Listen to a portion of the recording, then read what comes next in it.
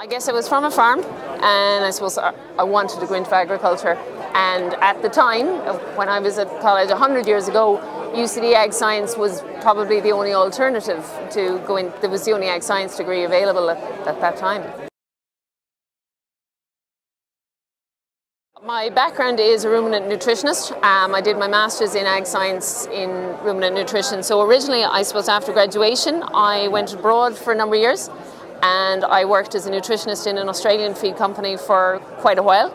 I then moved from there into, I suppose I went and did an MBA and went into the business side of things because I found I was working with farmers on economics as well as their diets for their cows. I moved then into a business role and a milk quality role within a cooperative over there called Dairy Farmers. So I worked there for a long time.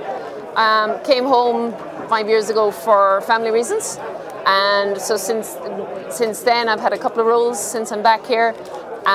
One was in Animal Health Ireland, working on a communications role, and now I'm working with Glanbia back in milk quality again.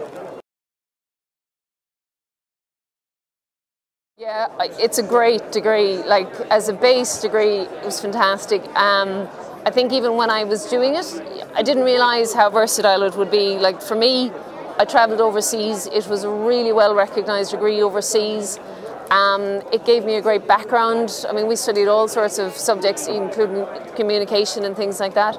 So it was great. The UCD Ag faculty was a good faculty to be in college. There was a lot going on, and you got a really good broad range of subjects, particularly in your first year.